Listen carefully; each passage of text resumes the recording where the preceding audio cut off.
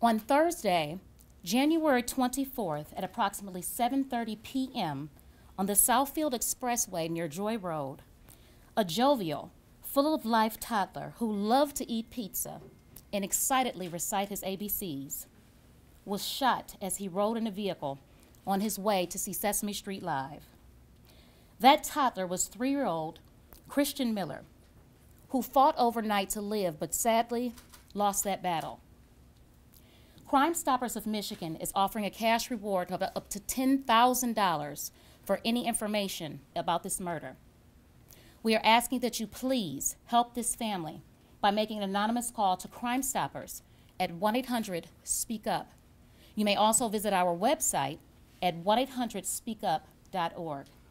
And please remember that your identity will always remain 100% anonymous. We know that at 7:02 is when the shooting actually took place on the freeway. We know that there are other people on the freeway that actually saw it.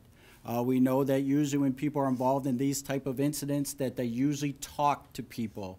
It's a hard thing to keep it when you see it on the news every day and find out that you killed a 3-year-old child.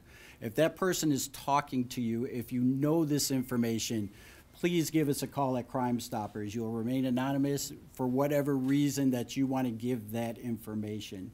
We're also looking for a certain vehicle. That vehicle has been put out all over social media through the media markets. Again, it's a 2014 to 16 Mercedes, silver in color, driven by a light-skinned male with a beard. If you saw something suspicious on the Southfield Freeway that date, please give us a call. No matter how trivial you think it may be, if you think we already know, call us. And then that way we can bring this killer to justice. Thank you.